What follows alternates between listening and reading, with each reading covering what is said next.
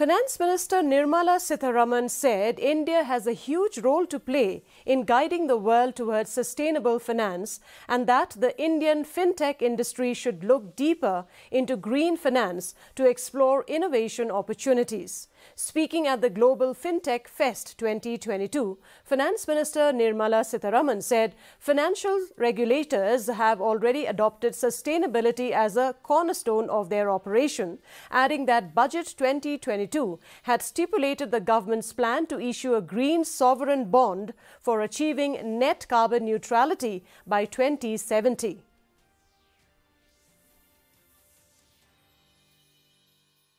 Future of finance, therefore, is going to be even more VUCA.